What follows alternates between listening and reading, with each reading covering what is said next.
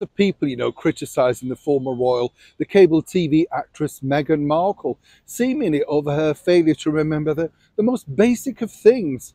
But are we being a little bit unkind? As ever, let me explain.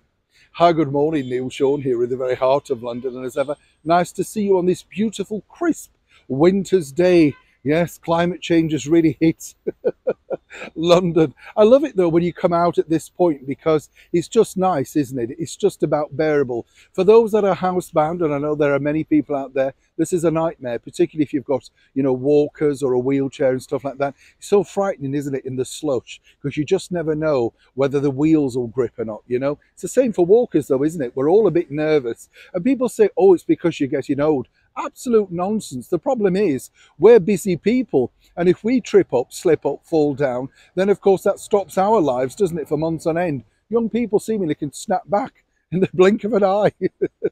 That's an age thing for you, isn't it?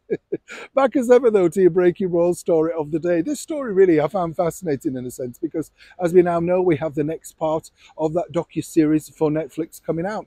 Fascinating stuff when you think about it, because they're trying to make something out of nothing, and really when you consider the dramatic stuff, our story, the stakes are so high, and suddenly we're supposed to be that interested. Seemingly the stakes were very low. If you look at the first 3 episodes, nobody can remember truly what they were talking about or what their main beef was, other than Meghan being totally disrespectful to our late and wonderful monarch.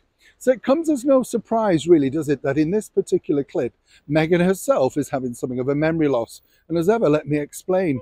She was recalling, of course, that very pivotal moment in any newly married couple, the first dance. I've worked on many weddings, in fact, where the first dance used to just be somebody taking to the floor to their favourite record. Now, of course, it's all choreographed to the highest level.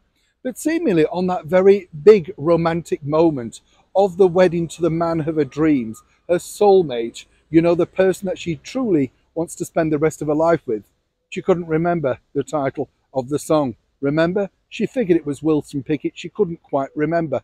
Now, let's cut, Meghan a little bit of slack here, because it's not the first time that she's trotted down the aisle. She's been a busy gal, had quite a few admirers, as we can see from various pictures. So if I was Prince Harry, I wouldn't be too hurt about the fact that neither he or in fact their first dance were as memorable as he possibly had first hoped. Meghan, remember next time, if you're going to say something like that on camera, perhaps get a cue card, auto cue, or at least try and remember one of the most important moments of your newly married life.